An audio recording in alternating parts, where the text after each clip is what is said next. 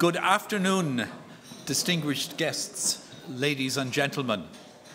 It's a great pleasure to see you all here. As President of the Royal Dublin Society, I want to welcome you to our annual Gold Medal for Enterprise Award. I would especially like to welcome our guest of honour, Brian McCarthy, along with his family, friends and colleagues. Today we award Brian the Society's highest honour for enterprise. To be considered for the Gold Medal, the individual must have shown exceptional leadership and have an outstanding track record in business achievement, which has contributed to sustainable economic development in Ireland. Brian McCarthy's record of achievement marks him out as one of the most important and influential figures in Irish business over the past 40 years. His dynamism and vision have transformed Fexco into the remarkable Irish and indeed international success story that we know today. The RDS has been sharing ideas and shaping Ireland's economic and cultural development for close on 300 years. Today's award is just one way in which we continue to do this. In Brian, we find someone who has lived the values of the RDS and whose work reflects the mission of the organisation. So if I may present to you the encomium of Brian McCarthy, one of Ireland's most respected and admired business leaders. He is an internationally renowned and highly successful businessman, multiple award winner, philanthropist and champion for the development of rural Ireland. Brian is considered a role model for all Irish entrepreneurs for the example he has set over his long and distinguished career. As a young man, Brian joined the Munster and Leinster Bank, which later amalgamated with other banks to form AIB. He served in Cork and Dublin before moving to Killorglin, County Kerry in 1974. He quickly worked his way up the ranks, gaining the respect of his colleagues and local businesses in Killorglin. In the late 70s and early 80s, banking hours were pretty restrictive, and seeing tourists constantly queuing at the bank for foreign exchanges gave him an idea. He seized an opportunity and founded Fexco in 1981. Celebrating this year 40 years in business, Fexco is now a truly global success story, employing over 2,500 people worldwide. While still headquartered in Killorglin, Fexco operates in 29 countries around the world and has grown and evolved to deal with a rapidly changing global financial services sector. In addition to Brian's business achievements, I also want to recognise his important philanthropic work and public service work, which sets him apart. Brian has given considerably of his time and his talents to the future of Ireland. He's a champion for rural Ireland and has campaigned for the availability and constant renewal of vital infrastructure in areas such as Killorglin. He is a founding trustee and former chairman of the Irish Pilgrimage Trust, which brings children and young people with special needs on annual pilgrimages to Lourdes. Brian has a long association with the University College Cork, is a former member of the UCC Foundation Committee. He's also a former director of Radio Kerry and served as chairman of the Prisons Board of the Irish Prisons Authority for 12 years.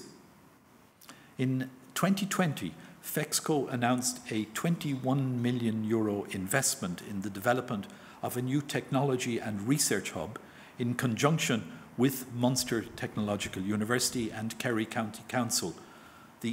This innovation hub will offer ambitious fintech entrepreneurs the space and the investment needed to succeed, again demonstrating Fexco's commitment to the future of the sector and to the local area.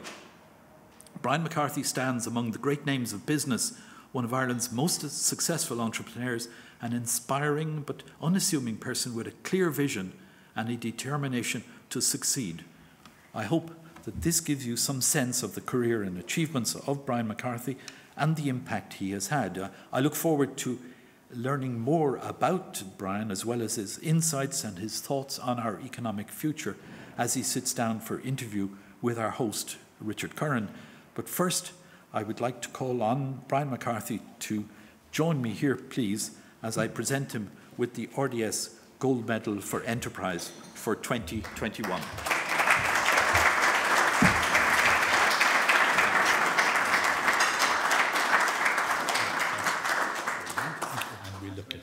I just want to say a few short words of how honoured and privileged I am to be the recipient here of this wonderful award from the RDS. I want to thank everybody who was involved in making it possible. I never expected to be here in my whole life. I never thought there'd be such an occasion like this, but we're here now, and I thank you very much.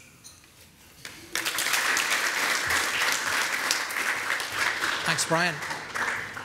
Ladies and gentlemen, I'm delighted to be here, and I'm delighted to have an opportunity to meet Brian McCarthy, someone who I have watched from afar as a business journalist for many years, but we never actually met prior to this, and I've watched on with awe at times at the success of the company and what you've done and some of the deals that you've done. It'd be nice to actually have an opportunity to talk about some of them. But first of all, you said there you wanted to thank everybody for the award, and you never necessarily expected a day like this in the RDS. What does winning an award like this mean for you in terms of getting this kind of recognition? Well, as I said earlier, I never expected to have an award like this, but now that I have it, I appreciate it as being one of the things that very few people have it in this country. And I accept it for what it is, a unique award by people who are in authority in Ireland. And I thank you so much for it. Right. And when you hear, Brian, somebody list off, as Owen did, some of the things that you've done and about the business and, you know, processing 14 billion euro of transactions in treasury and digital tax, operating in 29 countries, 2,500 employees, all of these things. Are you taken aback at times by what you've done in terms of when you started the business and what your plans were? Yeah, well, it's like every other start-up business. You never expect to see the day when something like this grows to that size. But it wouldn't happen because I was there alone. There were many more who contributed to it and still do to this very day. And they're the loyal people who work for us. They're wonderful. What about back to the start? You're so closely associated with Killorglin. Your name and the business name and everything goes hand in hand with the town and the area and in such a strong way.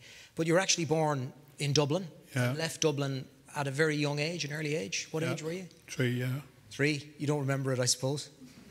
Only on the train to Cork. The fast train out, that's what that sounds like. And you would have, your childhood then was really spent in Cork. Yeah. Killorglin came along through your career in yeah, banking. well, I was in Dublin for 5 years here at the formation of AIB. And I suppose they were the years that made the most difference to me personally. I saw the way the world was changing at the time. I saw what needed to be done to get things right. And I think we had a fairly free hand at the time to make changes in the way the 3 banks worked together and all that kind of thing. And I'm happy to have been part of that.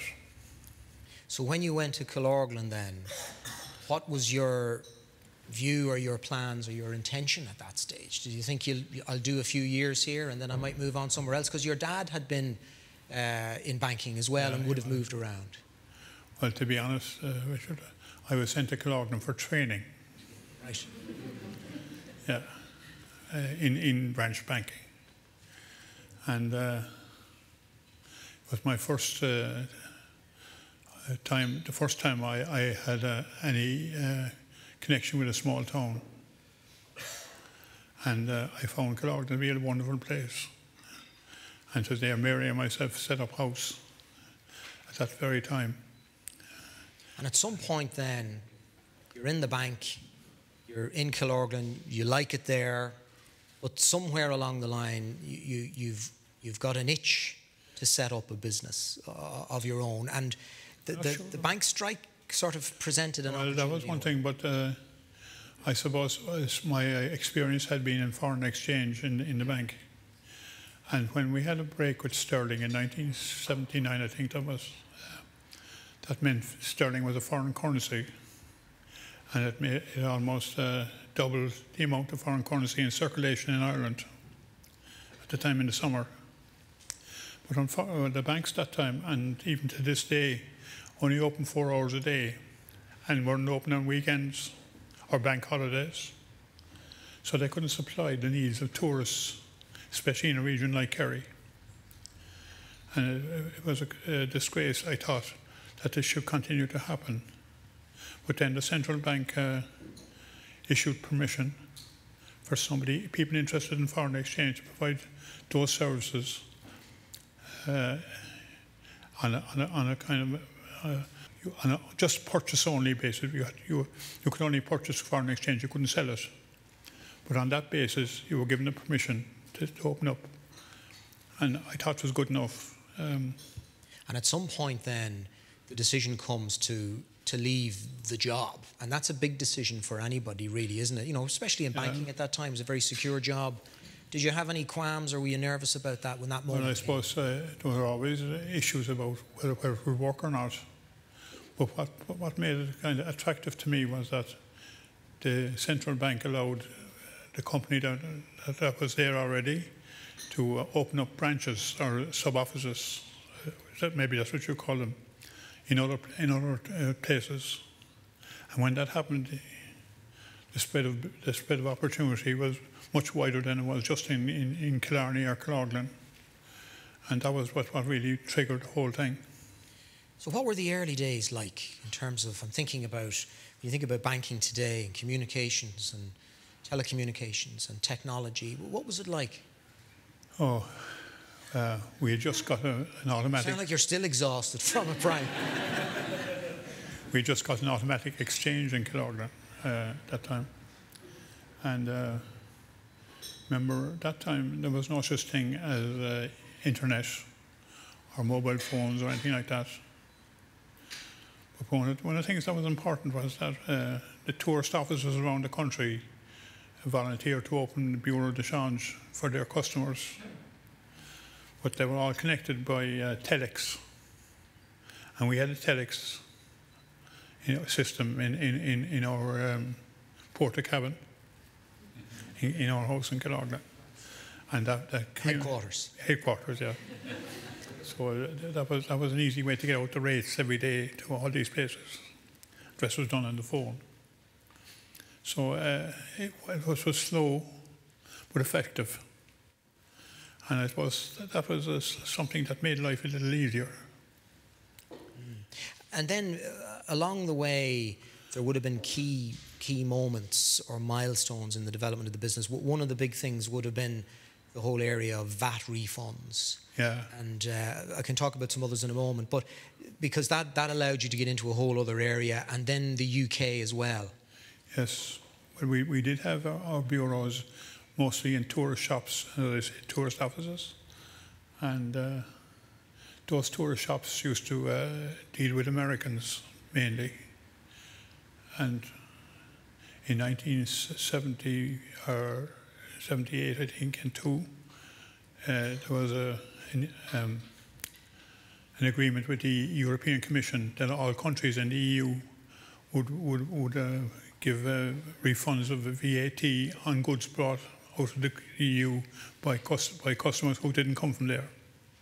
And that, in Ireland, that meant that mostly Americans who were visiting here in the summertime could get a refund of VAT on what they bought here, which they couldn't do before.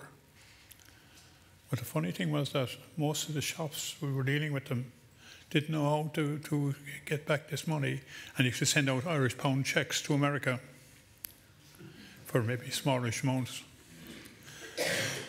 And the minimum charge in an American bank for clearing an Irish pound check was $40. So that wasn't going to work. So it was a problem that had to be solved. And you had the solution. Yeah, yeah. And also then, at one point, was it on the VAT returns that Harrods, the store in London, became a customer as well? Oh yes, well that idea extended, our quality grew to be more than checks. We were able to make transfers using credit cards. And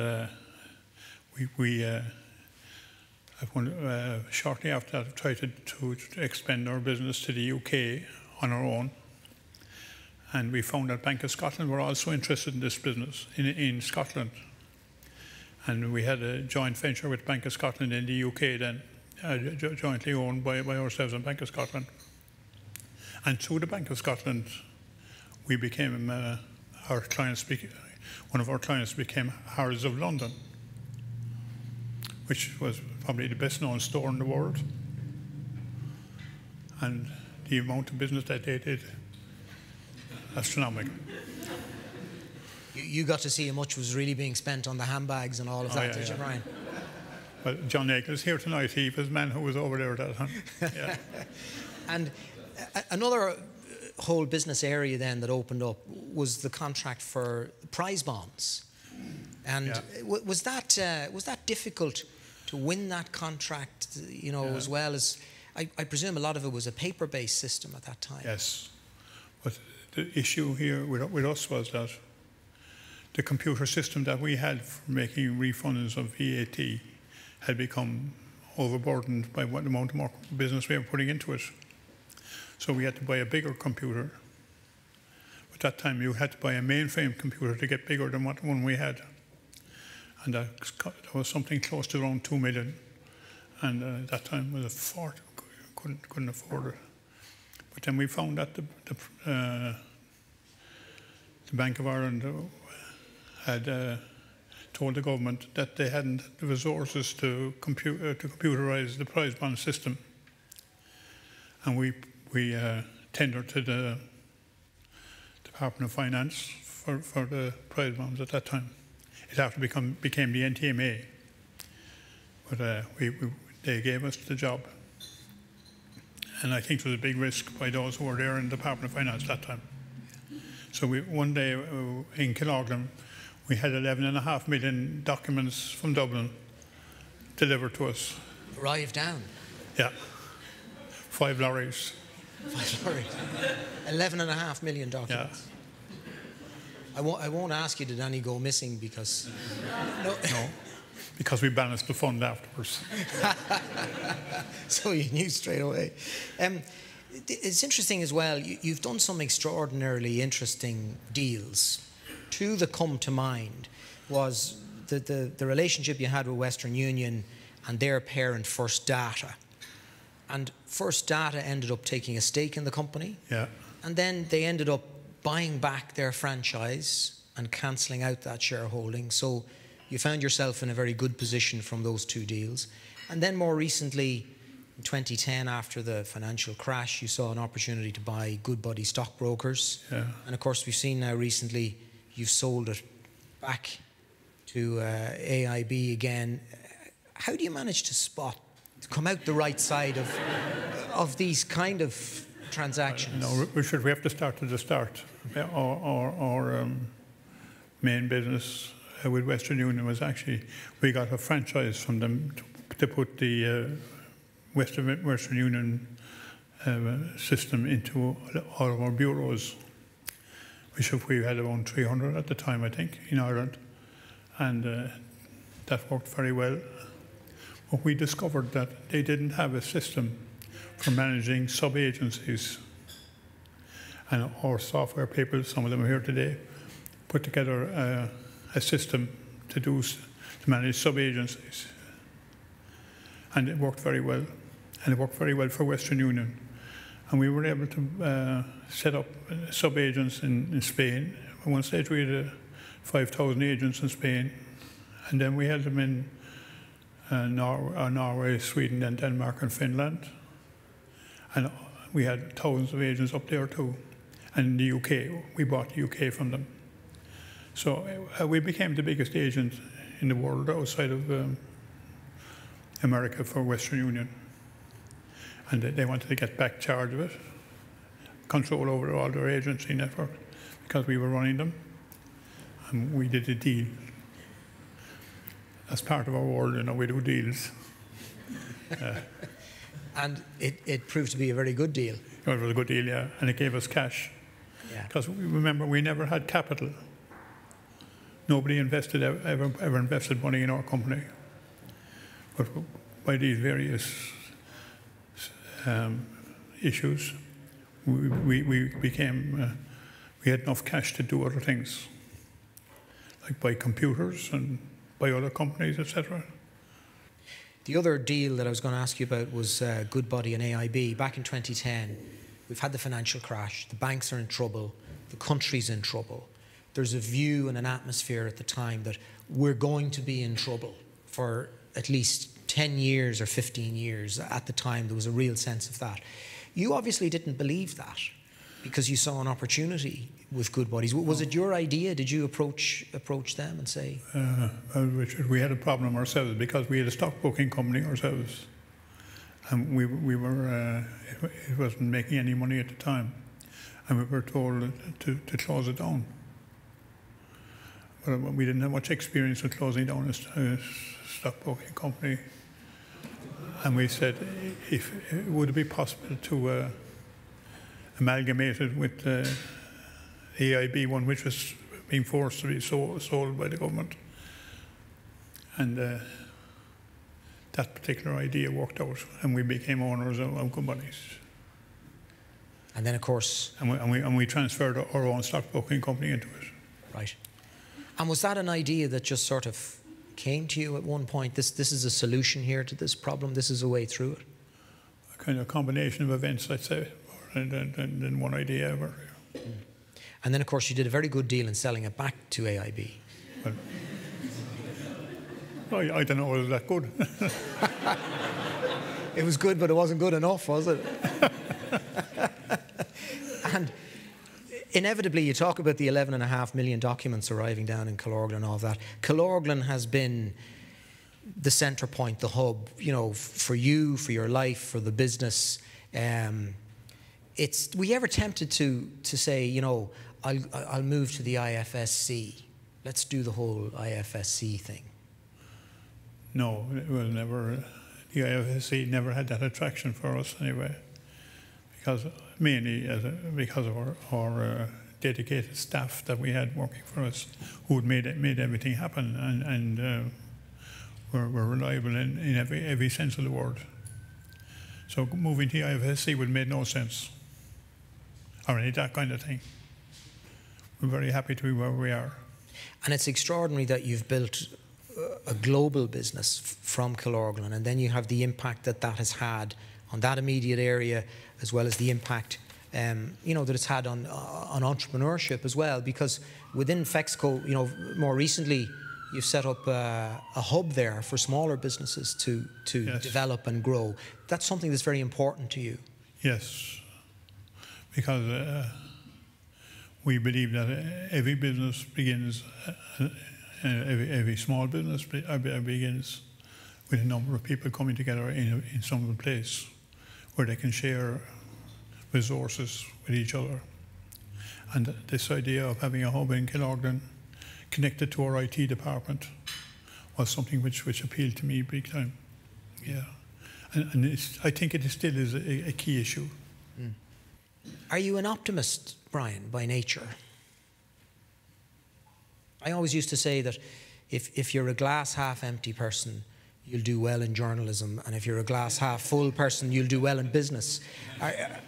Are you? I know I'm a glass half empty, but are you an optimist? Are you optimistic about Ireland and where it's at now in the future?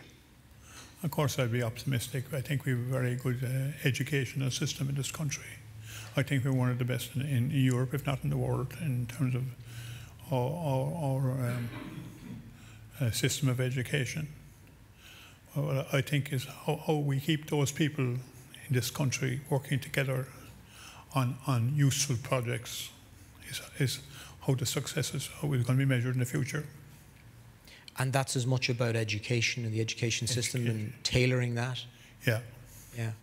And the future of financial services, it's at a real fulcrum of change now. We have the traditional banks, we have the fintechs, we have all of these things. What do you think the future looks like in financial services? Can I use the word mystery? I just don't know myself how the whole thing is going to pan out now as we become more and more dependent on the internet. Would you be worried about that there's an over-dependence on cloud, you know, and data for retaining vital information? Well, by nature, I suppose I'd be very careful about having all my eggs in one basket.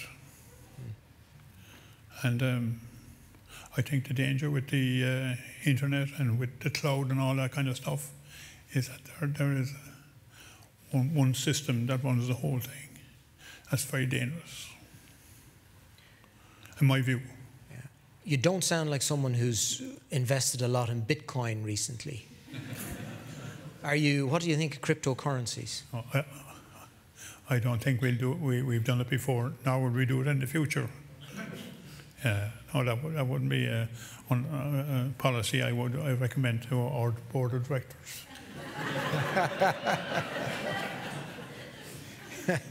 And so you're not a fan of cryptocurrency. No. Do you think there's a chance it might all come crashing down? Do you think it's something that regulators should be looking at? Very dangerous, because again, we don't know who manages it, who owns it, what are the rules that govern it. Don't know those things. I don't think anybody does. Well, the danger is when any system depends on something like that, that something could happen. And I don't think the kind of results could be disastrous for a whole lot of people. When you look back, 40 years, Fexco, if you were starting again, is there anything you'd do differently? I couldn't imagine what I'd do differently, no. Especially being here with the medal from the RDS today.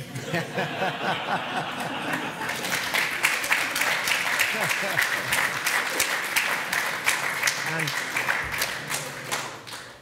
are you a worrier? During the years when you were building up the business, I'm sure there were many good days, some bad days, days when you might have been worried. What would keep you awake at night, or would anything keep you awake at night? No, it was a matter of getting up very early. You didn't have time for sleep. So you wouldn't be asleep at all. So you're not a worrier by nature. No, not really, no. And people talk about entrepreneurship, and they say it's something that people have. They say it's something that can't be taught. Some people say it is something that can be taught. What do you think? No, I don't think this is an issue that can be described. I suppose opportunities are things that certain people see and other people don't. And people who see them might be called entrepreneurs. People who see them and take them up are definitely entrepreneurs. But it's how do you recognise an opportunity that is substantial and makes some difference? That's the most important thing. And if you had a piece of advice for someone today starting out in business or in a startup company of their own, what advice would you give them? Get lucky.